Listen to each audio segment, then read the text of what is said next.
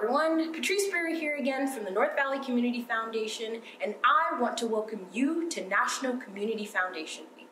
This week, we'll be recognizing all the things that make NVCF and its staff of Love Warriors who we are.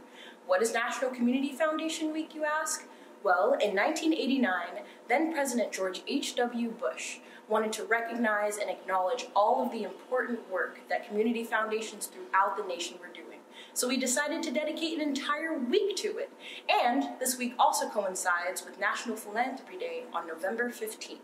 In celebration, we'll be sharing some videos throughout the week telling our story about the North Valley Community Foundation. So stay tuned. This Love Warrior will be back in no time.